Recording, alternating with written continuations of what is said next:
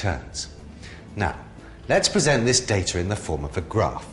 We're going to create our first supply curve. As we did with our first demand curve, we'll start by plotting the axes and indicate the origin. Then, we'll assign the price of the good P to the vertical axis and the quantity supplied, QS, to the horizontal axis. Then, the intervals. In this, 7 equally spaced ones on each axis, followed by the corresponding values from the table. That's 1 rand, 2 rand, 3, 4, 5, 6 and 7. And 2 pieces, 4 pieces, 6, 8, 10, 12 and 14. Now, we plot the different price quantity supplied combinations.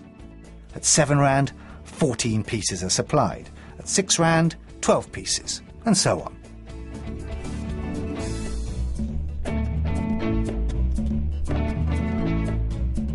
When we draw a line joining the points and label SS, we have our first supply curve, indicating the quantities of a good or service that the Funky Chicken plans to sell at each possible price.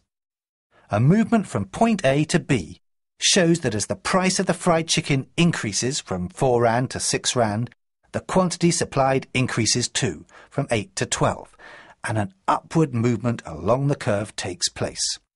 Likewise, if the price drops, a movement down the curve takes place. But how does the supply curve differ from the demand curve for fried chicken pieces?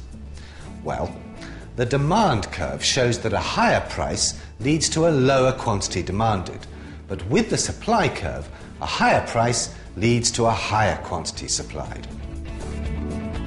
So that is the law of supply, which states that the higher the price, the higher the quantity supplied, and the lower the price, the lower the quantity supplied.